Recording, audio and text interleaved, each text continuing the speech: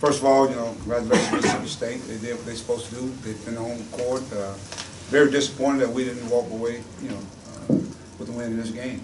But it's hard when when other teams shoot 40 free throws to 12. I never say anything like that.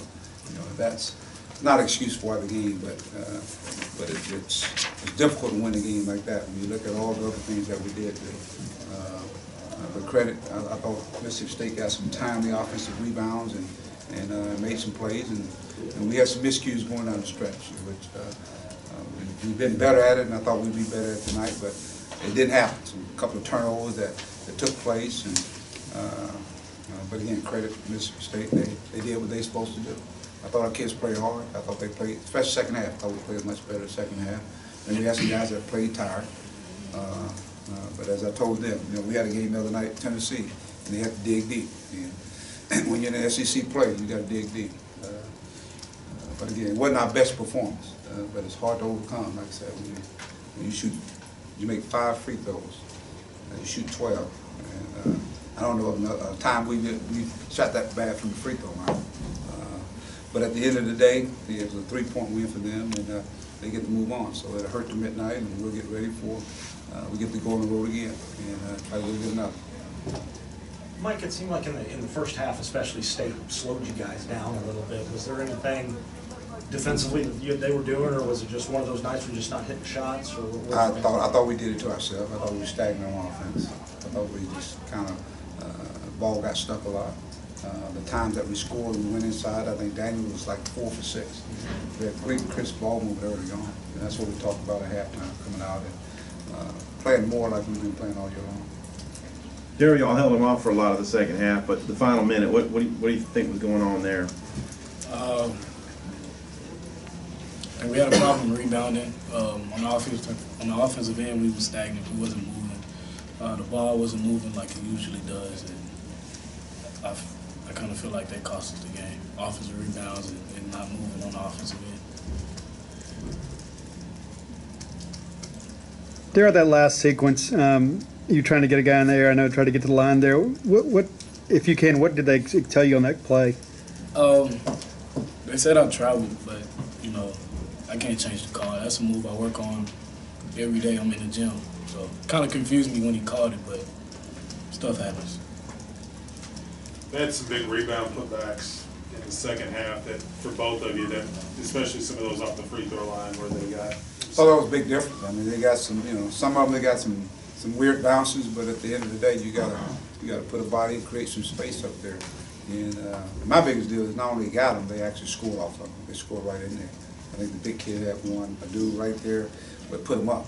It was an offensive rebound. We played really good defense, and we didn't come up with the ball, and that costs you. That costs you on the road. The things that we talk about you got to do on the road. Take care of the ball.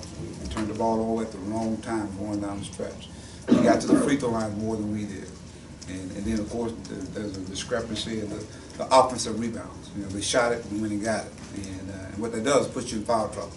So we've got to correct that, and we got the personnel to do it. So I don't think we saw our best performance tonight, but we had a chance. We just didn't finish it. And credit Mississippi State and Ben Howland. These kids, they did what they were supposed to do, protect the home court. Hey Daryl, how big were those? Those extra baskets? Those were big. They played a big part in winning for them, and a big part in losing for us. We just got to get back to the drawing board and just figure out what we can do to close the game out next time. And one thing Coach preaches is we got to box out on the free throw line, and we didn't do it tonight, and it cost us. So we just got to learn from it. Mike, they called the push off on Jalen and the travel here. What do you think of those in the final minute in a game like this? Weak. No comment. Anything else? Mike, is there anything different about this Mississippi State team from the ones you've seen the last couple of years? No, they're similar to what they were last year. Probably older now. And of course, I think Witherspoon, Nick played real well. He played real well. I thought he was attacking. Hit a big 3-4. Obviously everybody knows about Q and what he brings to the table. But I think Nick adds a little. He's a good defensive player. But I think they're a year older now. Yeah, I think guys still learning the ropes. But Ben Howland's team is always going to be defensive minded. They want to top defensive teams in our conference. But I said they hung in there. You know, we had a chance to really swing a blow, and we didn't do it. And I thought they kind of stayed the course and found a way to win. Mike, they hurt you with the threes last year at Walton Arena, but tonight, not as bad. What was the difference in the two games? It's just they didn't make. They had some, they just didn't make them. So when you make them, it's a little different. It's a little different.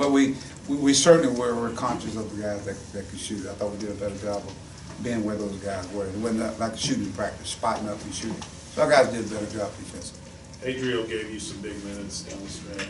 I thought he was a difference maker. I thought he was. I thought that's the Adriel we envisioned having this year. You know, you got to remember Adriel started early on when we had some guys suspended. So, but I thought he played with that edge. He played with that aggressiveness, and we got to have that. And I thought he did a good job on the boards. We got to get other guys on the boards. I think that's going to be a big key to this team here. We got to be a team that's going to rebound by committee. And it's not a glamorous job, but in order to win at the elite level, we want to win, and especially on the road in SEC play, because possessions are so big. I mean, you think about this game here, a couple of possessions where maybe we don't turn it over, or a couple of possessions where we actually box them out. And we had some opportunities even as we went to the free throw line. And Daryl gets a three to go up, and he's at the free throw line. I mean, those, you think about some of the little things, they add up at the end. But it won't take away from what these guys, I thought they gave everything they had. And as a coach, that's what you want. And we'll learn from it. We'll be better from it. All right, thanks, guys.